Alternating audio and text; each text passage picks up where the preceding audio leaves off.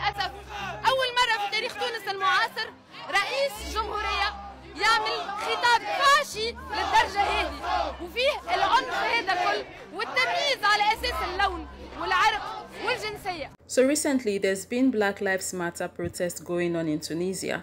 People have been taking to the streets and calling out the Tunisian president, Kais Saied, accusing him of making Ray-cisst comments and hate speech. The Tunisian president recently suggested that Black Africans who migrate to Tunisia are changing the demographic and identity of Tunisia and that they are also linked to violence and crime. The president also called for undocumented Black African immigrants to be expelled from the country. Rights groups have said that the president's speech has led to a wave of racial violence against Black Africans. Black Africans are now heading to their embassies asking for help to leave Tunisia because things has gotten so bad and they no longer feel safe. الجمهورية حرض العباد على بعضها أكثر من معناها كان المنسوب نتاع العنصرية كان أقل من قبل مش كيف توا معناها عادي جدا.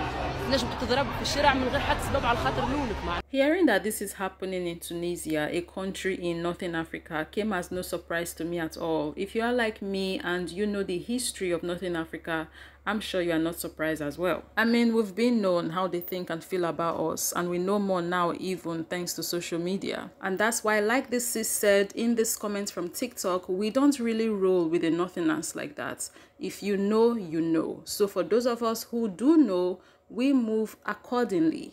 للأسف أول مرة في تاريخ تونس المعاصر رئيس جمهورية يعمل خطاب فاشي للدرجة هذه وفيه العنف هذا الكل والتمييز على أساس اللون والعرق والجنسية. First time, huh?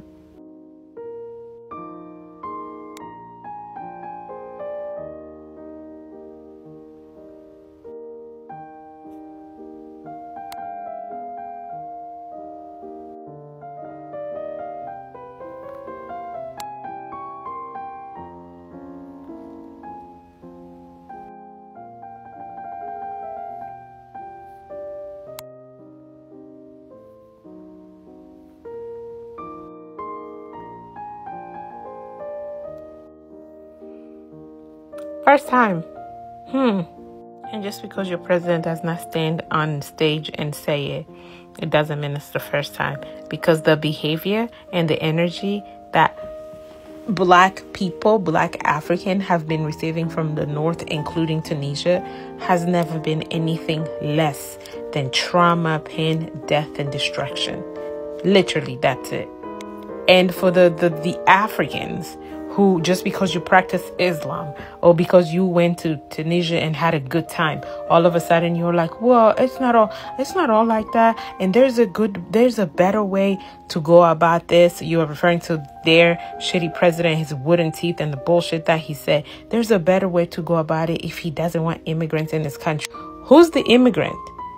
You are calling other African in the continent of Africa immigrant. Do you even know who was the original habitant of Tunisia? You seriously? Is the Quran or Bible holding your brain too tight that you can't think past the two? Whatever's going on with our people is mind-blowing. And I'm not even talking about our people that are suffering. No. I'm talking about those who you are not thinking. You really sit there and you think that white man with his wooden teeth is going to find a better way to keep Black Africans out of the North. You want him to find a better way. Because somehow in your head, you still think that they don't belong there. You still think that they should not be there. You still think that that's his homeland.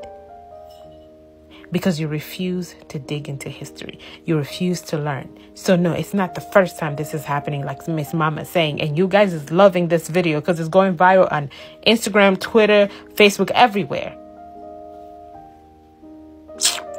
When we talk about the north of Africa and people are now screaming, there's some African people and the invaders of the north, their children and grandchildren, who are really trying to convince us as Bantus of Africa that It just now started, right? What's happening right now, what's been happening for the past 5-10 years, it's like, it's new. Even them, they're surprised, they're shocked. One of them yesterday had the audacity to tell me, like, you know, there are people protesting with the BLM signs and stuff like that. And I'm sitting here like, BLM became like a global movement, basically summer of 2020.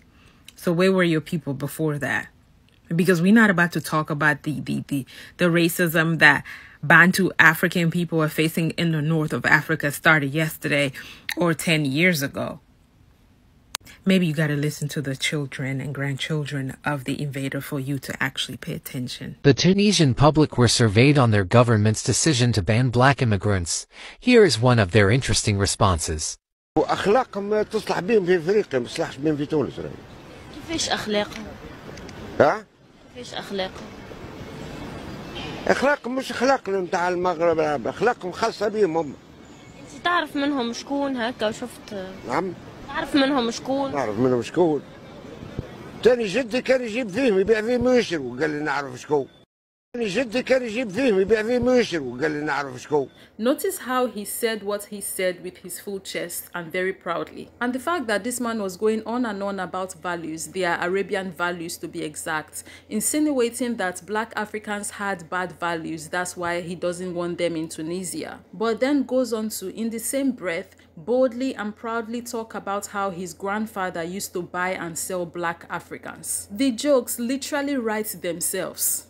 There is so much history about the North that honestly we don't talk about enough. If you know the history of the North, only then would you understand why the North looks the way it does. And that is why oftentimes you would hear people who know about this history refer to the people in the North as invaders. They are no different from the white South Africans in South Africa. So for the African people who look like me, who think that you can gaslight the rest, the ones that look like us, who have suffered through this, or who have done research and understand what's going on to the with the North, please do me a favor and go to the North. Because at this point, if you're going to side with the oppressor, just say that. Stop pretending like there's this like middle ground or gray area. It's not.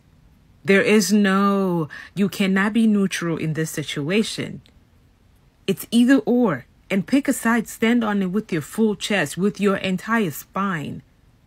Do that. And allowing the children, grandchildren of oppressor, snake, a child of the snake, you know, children of snakes are snakes. If you're going to allow them to gaslight you or change your mind because you think that we are the same generation so they see life differently, as if they are not benefiting on the pain, death, and trauma of our people, please go to the North. So let's talk about Tunisia and their anti-racism protests. So to some, this may come as a surprise. To others, it's not. But I'm going to say this. Anytime I hear news about an African country that is heavily influenced by Arabic culture and some Islamic values, I know that the way black people in those countries is going to be treated is horrendous. Like big anti-black vibes, big bombastic side-eye vibes. And I'm going to give you an example.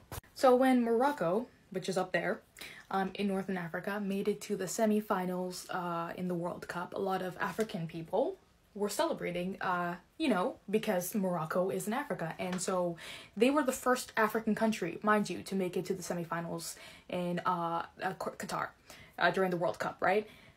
Why did a lot of black people from these countries here, right, experience anti-black from people in northern countries? Why? Is Morocco not in Africa? Is this not a map of Africa? Right? Now, that's just an example of how a lot of people, a lot of Arabic people who reside in countries such as Tunisia, Algeria, Morocco, as an example, treat black people, Egypt as well.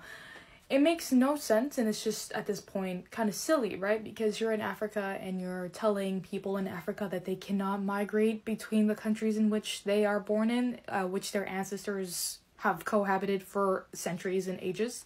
It's just strange. It's real strange.